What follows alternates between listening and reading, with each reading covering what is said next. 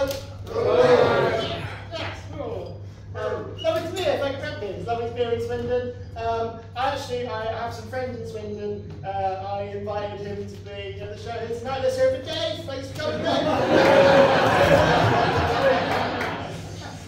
Very good. It's lovely to be here. My name's Graham. I'm from Bournemouth. I'll be honest with you, I'm not entirely sure if Sam likes me very much. I'll tell you why, there's a couple of things. Originally, I got in touch with Sam because I'm doing a tour of my show. For context, I have cerebral palsy, and I've been a stand-up comedian for on and off probably about 15 years, give or take. And I've been very lucky enough to keep all over the world, right? And I'm writing a show about how I sort of navigated that with disability and getting around the world and all these different cultures and stuff I've learned about. I call it CripAdvisor, which I think is cool.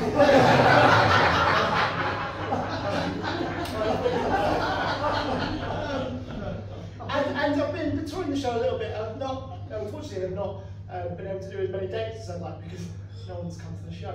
So, and it's funny because I've been dragging Seb around with me on tour, and he's been sort of my opening act. And just tell you this briefly.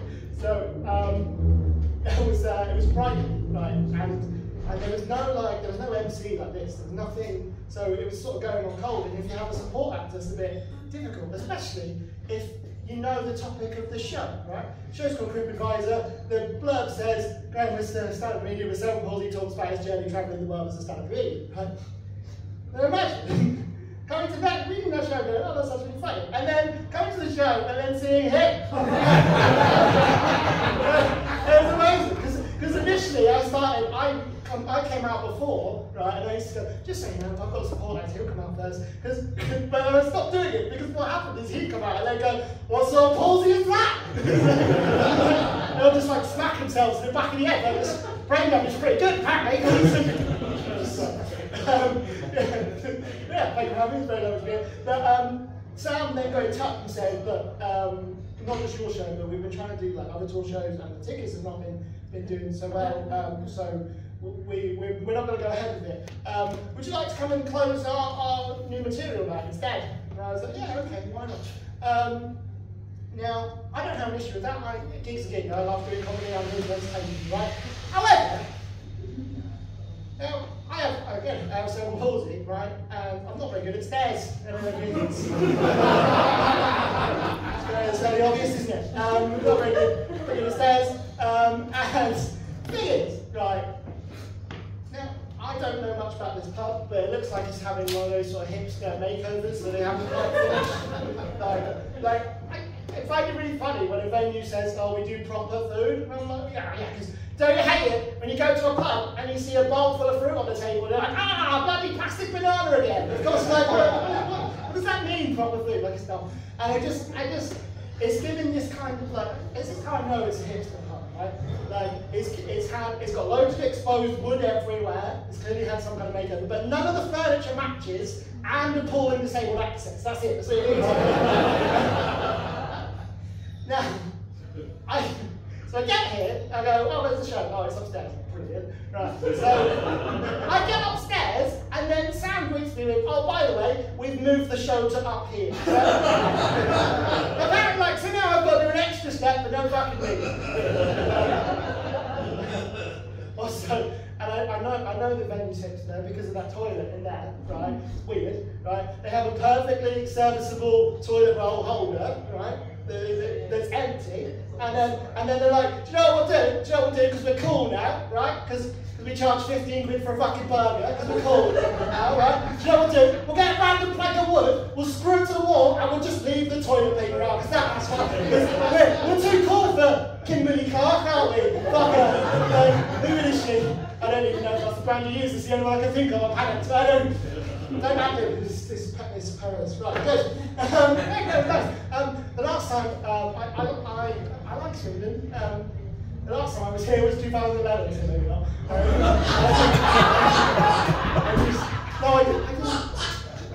The thing is, people tell me that I might have ADHD and that I should do the test because I get easily distracted and I trail off, and I'm like, but I've already got brain damage, I don't want anything else wrong with me. This is enough, right? no, I've been very lucky. I've travelled all around the world. I'm actually doing like a 90-day tour in the States next year because apparently I can get dates over there and I can't here, but whatever. I'm probably going to get shot, let's be honest, because there's going to be a lot of stuff about me slagging off Americans if I manage to get to it. I've been very lucky. I've travelled around the world, and it actually got me thinking of my own family history because I've been stealing jokes from Sel. And got me thinking about my own family history. I was fascinated by it. All these different things that I've learned about sort of different cultures and stuff. So I researched it, and it turns out that on my granddad's side, it's fairly standard, like British, which includes like Welsh, Scottish, whatever. So the British, Australian, Canadian, South African, and Dutch. Which is just a really convoluted way of saying sorry, isn't it? Oops. I know what his family are up to, and I know what mine were up to. Who was worse? I don't know. Right. At least we ended it as well, right? So it's a slavery joke. Don't mind. Don't worry. And then on my grandma's side, it's a bit more interesting. So it turns out there's Maltese, Italian, Irish Scouts. I don't normally mention the last two. The Maltese and Irish Scouts, which I found interesting. I thought it was fascinating. But you know what happens? You know what happens when you get generations of all these different cultures and ingredients put together in one pan trap? It's this. Okay, brain damage, isn't it? I was born at 27 weeks. I'm basically like a genetic jambalaya that's been severely undercooked.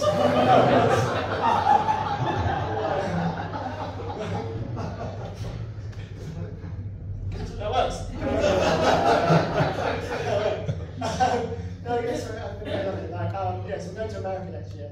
Has anyone been to the States? Give us a cheer. Yeah. Do you like it? 14 foreigners. Oh yeah, standard. Yeah, cool, good. Yeah, nice. Did you lie and get a pass? Because everyone's disabled in America. It doesn't matter.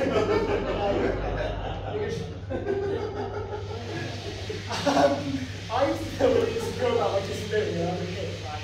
And my mum, she's a very straight-talking woman. She just sort of says what she thinks about it in consideration of anyone's feelings. So for that reason, I test out a lot of my jokes on her, right? Granted, this isn't a good joke, but it doesn't matter. So, the joke is this.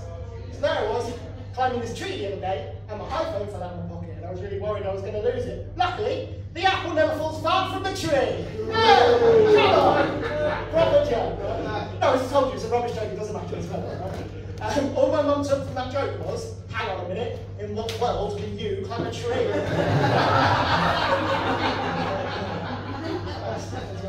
So I used to feel really insecure about my leg and stuff when I was a kid. And my mum, she's just like, so what? Make the most out of life. Spaz it up a bit, right? So the next time I was re-evaluated for my benefits, I was sat in a wheelchair dribbling. You know? Doing my best Sylvester Stallone impression. I was on ketamine at the time, so it worked. This is young girl's fun. Now I get loads of them, right? So just, make the most of it. I didn't mean it like that. So, I know something was buzzing my spaz, I can't help it. I don't know, there's something going on. Right, so... what's going to do? You can't just spastic, I can say what I like. It doesn't matter, does it? I don't know, are there different rules in Swindon? Is there a lot of ableist hate crime in Swindon? I don't know. In fact, is there a reason why I've not been back since 2011? I won't knock something out? So the point is, I'm going to America. That's the point. I don't know how, but the point is, I'm going to the States. And it's a fascinating place. I love it. I've been a couple times, and so what I find fascinating. So I went to a gun range last time I was there. It was terrifying, but incredible, right? I did guns are amazing. It definitely shouldn't be like a public use thing. It should be like if you want to do it as a hobby, fine, right? Go to a gun range and whatever. Go nuts, right? It's fucking free, right? Especially because I had an involuntary muscle spasm during the film. Everyone was terrified. I was on the news for 3 days. They thought it was another one. They have a lot of shit. So the thing is, right, say whatever you like about your political beliefs, right? It's just like, I don't think that it here in this country, I don't think it's as simple as like left wing and right wing. I think it's a lot more complicated than that. I think it's a lot more nuanced. And, like it's kind of base by base or on your opinion, like situation. In America, it's very much like us or them. It's crazy. And like the one example I can give you of how mental I think it is did anyone hear about when the Supreme Court overturned the Roe versus Wade? Do you know about this? Yeah. It's a couple of years ago, I think. Essentially, Roe versus Wade, for anyone who doesn't know, was essentially, they overturned it, which essentially means that a woman doesn't have the right to choose what to do with her own body. They essentially outlawed abortion. Right? It's crazy. It's mental. And a lot of the rhetoric was, well, abortion is murder. And it really confused me, because I'm like, well, what's the point of banning abortions and saving all these unborn children from being murdered by abortion if they're just going to grow up to die in a school shooting? I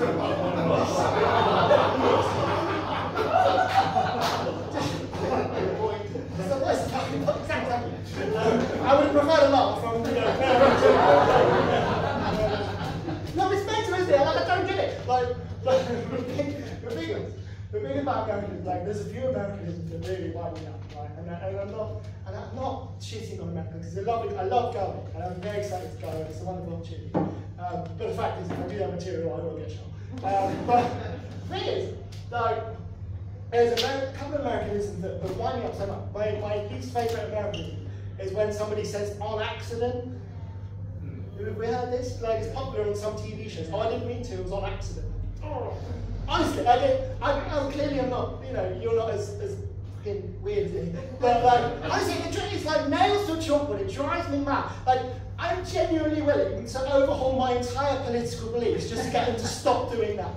Right? Because honestly, it's like, keep your guns, right? Tell your women what to do with their own bodies. Shoot as many unarmed black people as you like. As long as it's by accident. Or at the very least, on purpose. Still terrible, but it's grammatically correct. I don't do many proper jokes, so I've written a few. Because I knew I was coming to it. You're terrified by that prospect. Thank you for the confidence boost. I'm going to try out some proper jokes. I just had to go, oh, cool. And thankfully for you, they're all fruit-based. But the thing is, you might be moments now, I get a little bit distracted by my surroundings. I can't find it difficult focusing on stuff. But I genuinely made an effort to sit down before Seb picked me up for the game. Genuinely made an effort to sit down and on the dining room table, right? Made an effort to sit down, dining room table, sit down and write some jokes, right? Now, I got a little bit distracted because my mum has this like knackered old bowl in the middle of the dining room that normally has like a key that no one knows what opens, a nail and some slippers for some reason. However, today it was filled up with oranges. I assumed we were having guests. Right? And it just really spun me out. So now as a result of that, I've got 4 separate jokes about different types of oranges. Here we go, this is happening.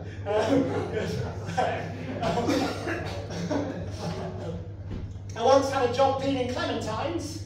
It was a piece of pith.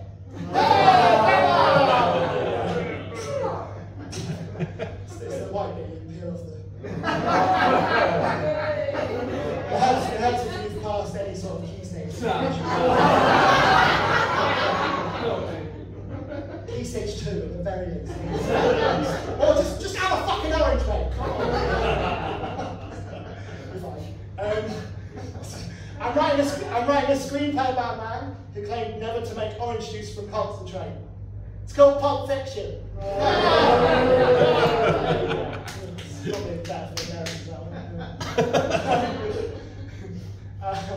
Any comic book nerds in the room? Good. This joke's going to be tough. My friends used to call me Iron Man at school. It's not for a cool reason. I was just once hit in the face with a manual. He was one of the villains. It's fine. I don't remember He got that. It's fine. No one knows what I'm talking about. It's okay. Like, you're not properly hipster until you cover that bean full of comic book strips, right? That's the final as well. Right. This one might be more your demographic. No offense.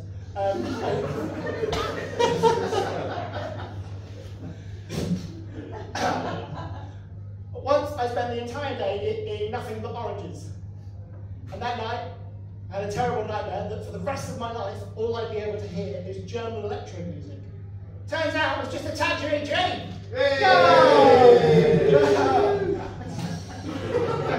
That's the end of that segment. Come on! Fucking hell, this is why I go through my life. It's fucking horrendous. Like, I genuinely hate myself. All comedians have the pressure, it's why stereotypes exist. However, that was hard work and I felt like I deserved a sandwich after all my hard work. Writing those jokes. The problem is, I've got celiac disease, but I love eating bread. I guess you could say I'm glutton for punishment. Glutton for punishment, I fucked it up! Stop waiting for hard work brain damage!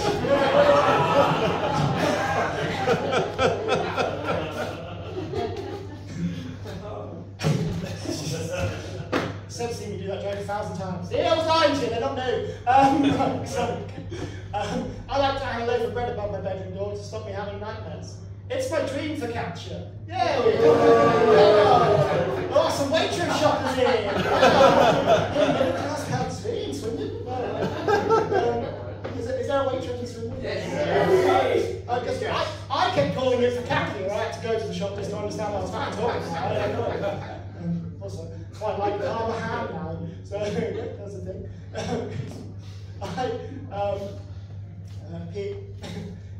People tell me I'm too cynical, which I don't believe.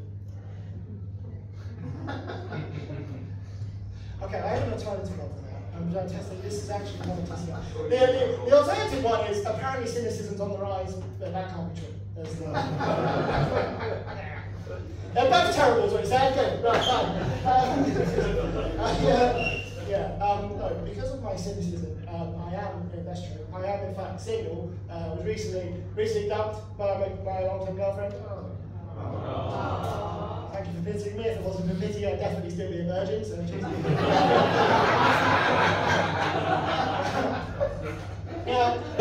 I'm man enough to admit this to you, right? The reason she broke up with me is because, and I quote, she said, I wasn't satisfied her sexually. Good evening. Ladies!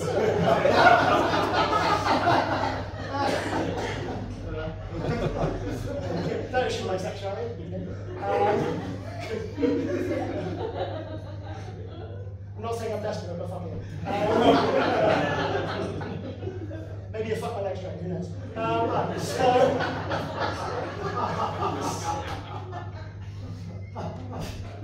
Genuinely, right? A girl said to me once, I'm going to fuck you so hard you can't walk the next day. And I'm like... Is that supposed to be a child guidance? You've already made me climb up 3 flights of stairs, and then didn't tell me about the extra stuff I had to do just to get into the kitchen. He needs a bedroom, right? So I wasn't satisfied in sexually. Right. Now this isn't to say that we didn't have good sex. She has some kinks, right? That I'm not really into. I'm not kink shaming. Like do what you want, private, fine. However, so I don't want to sound desperate. I'm not like a superficial person. Like I'm not bothered about looks. Like, so I'm like 5'9" at best if I've done my hamstring stretches. Funny thing is, like on a day-to-day basis, my legs feel literally really short. It's fucking weird. So yeah, so about 5'9" at best and average in otherwise. My ex-girlfriend is 6'1" without shoes. She's one of these old chick, like rocker type girls. Like, it's fucking more fucking choke it. They're more premature, I'm used to oxygen.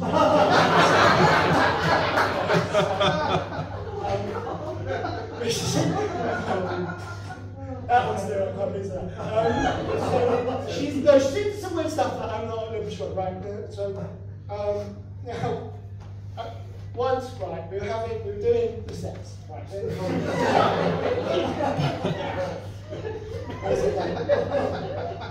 Well, sort of like, how's your daddy sort of stuff. It's not how's your daddy, is it? I fucked that up. who's your daddy as well. So, can you imagine that? That'd be so weird.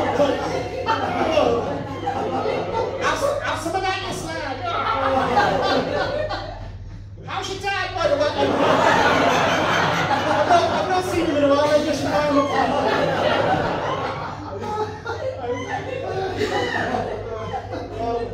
Because of my palsy, right, for whatever reason, women assume that my sexual performance in terms of the scale is quite low, somewhere down here, when I'm actually quite good. Some might even say perfectly adequate, which is down here. It's not satisfied, of course, which is up here, but perfectly adequate. You know, I'll take that. That's better than most, isn't it? Right? However, it's doing sex.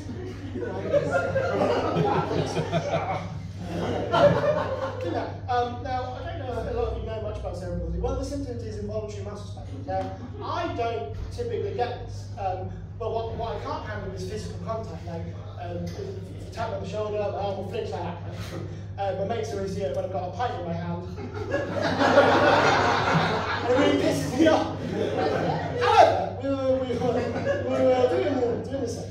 And I had an involuntary muscle spasm in a very specific area. It's all around my penis. Which effectively then turned me into a human violent. Took my sexual performance from perfectly adequate to, oh my god, somebody's skinning a cat in there! Oh wait, no, he's just smashing some pussy. She was like, oh my god, that was amazing, do that again. I'm like, I can't, it's involuntary, I've got no choice. And I have to go down to my normal level of adequacy, and she left disappointed. Right? It's horrible. I genuinely consider myself very lucky. This is the first time in ages that I felt really bad about myself. Because as you mentioned, I was born at 27 weeks, right? And I was born really early. And I weighed £2.9 when I was born, which for a bit of context, pity stuff makes sense now, doesn't it? I weighed £2.9 when I was born. For a bit of context, is the standard weight of a bag of sugar. Right? The doctors didn't think I would survive, much less become this handsome physical specimen in my hand today. Right? Thanks. And I was going to be regarded as this medical miracle in all these national newspapers, medical journals, all that sort of stuff. Right? And what are the chances? Some little prick, on the same day as me, 3 hours later, £1.9. Oh, £1.9 to this little bastard is, right? So now all of a sudden he's the medical miracle, he's in all the national newspapers and the medical journals. I mean, he's dead now, but the point is. Stole my thunder, it's not fair, is it? Millennials will do anything to get fucking famous, aren't they? No, but seriously, honestly, I can't blame the kid, though. You know, brothers are like, we're always competing, aren't we? So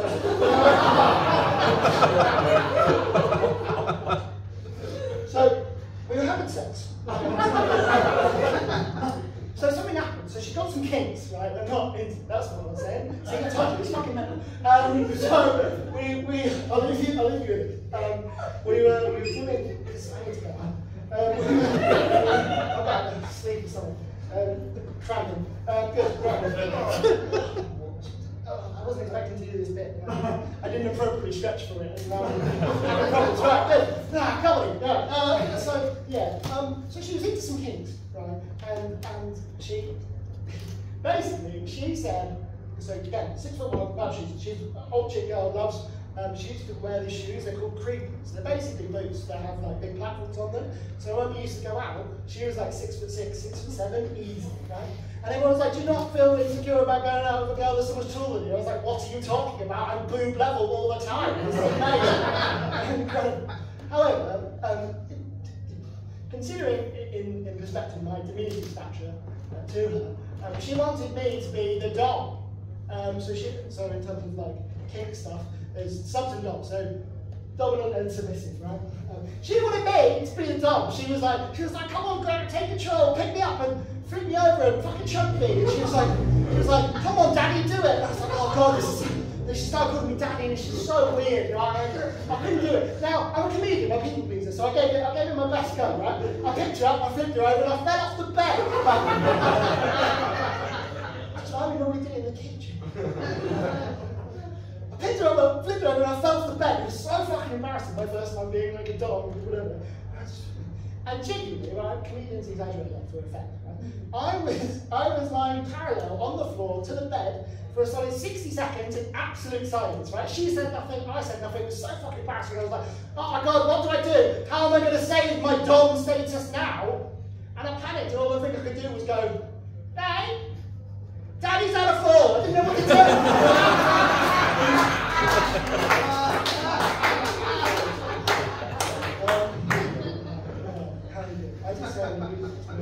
Oh, okay, well, we got a couple of minutes.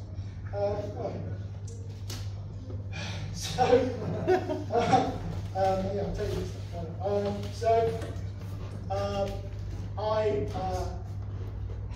stuff. I'm trying, part of the show, I'm trying to grow up and be a bit more of an adult and be a sensible person. Like, a lot of my friends have got proper jobs and mortgages and having kids and stuff now.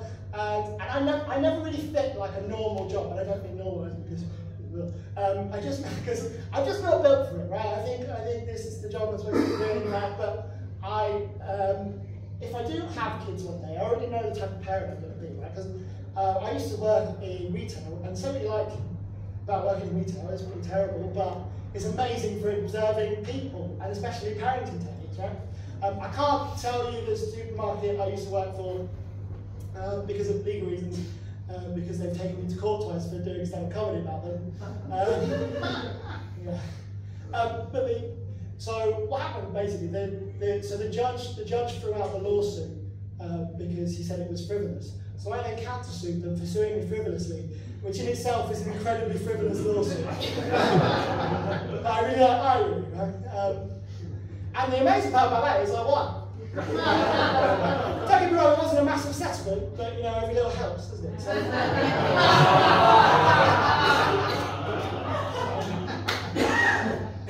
say you like about working in retail, right? And I'll leave you this one. I know it sounds good, but I'll leave you this one. Just a quick, who's got kids? Me. Okay, yeah, we'll go over here. Right. I'm going to call you Dave just because you're sat in front of where my neighbour's supposed to be sitting. I haven't got enough time to learn your name and care. So, oh, right. So, Dave. See, no cares. Right. So, Dave, got kids. When they were younger, or they might be young now, when they were specifically like toddlers and you had them in like the little seat in the trolley, or you let them wander around, whatever, and they were like proper kicking off, right? What would you do? What was your tactic? Ignore them, perfect, that's one of them. Right, so this is someone, I think is amazing, this one. These kind of people, they're just really stoic and they just carry on with their shopping, they just ignore their kid the entire way around, right? I don't know how these people do it, because if that was my kid, I'd want to kick it in the face. But I'd have to pick it up out of the trolley and put it on the floor, and because I can't no, that's just a bit, so I can't, it's not. The other method I've seen, which I think is a bit more of a middle class approach, is the parents that barter with their children. They have this like pre-arranged agreement that is going to behave itself on the basis of getting sweets at the end. And sometimes they do this condescending shit. I don't know this. Sometimes they do this really condescending shit, where they like kneel down to their kid in the middle of the aisle. Have you seen this shit? It's fucking nuts. I don't get it. Right? They're like, do you not remember? If you were a good child, I'm keeping it gender neutral because it's 2024. It's probably got a precocious name like T-foul because they're raising it pansexual. Do you not remember? If you were a good child, you'd get some sweets at the end, wouldn't you? Of course they don't remember, because it's been 2 minutes, they've been distracted by a yellow sticker that says special offer on it, because they're probably on the spectrum, which of course everyone is, by the way. That's how a spectrum works, right? One end being doesn't have autism, the other end being really hates climate change. That's how it works, right? Or any kind of change, for that matter, which is why it reaches content. So, the best bit of parenting I've ever seen, right? I was on the till, serving a mum with 2 kids, and the till opposite me was serving a mum with 2 kids. They were the exact opposite. My customers' kids were perfectly well behaved. They were even trying to see up the counter, trying to help them unpack shopping. It was wonderful, right? And at the end of my custom shopping, she gave me 2 little bags of like fun mix, little Haribo things, and they skipped away. And it was beautiful, right? It's a wonderful thing. Like, it's a rare occurrence in Tesco, right? And the other customers' kids were the exact opposite of this. They were fighting each other, they were physically screaming and crying, and even like scratching at their own mother. It was fucking horrible, right? Now, my customers' kids skipped away with a Haribo. And these 2 fucking shitsballs had spotted this, right? They'd seen it like a pair of diabetic hawks, right? And they've gone to their mum and they've gone, hang on a minute, we've been asking for sweets all day and we haven't got it. This isn't fair, how come they've got some? And she turns to her own kids and I'm missing a beat says, yeah, well, life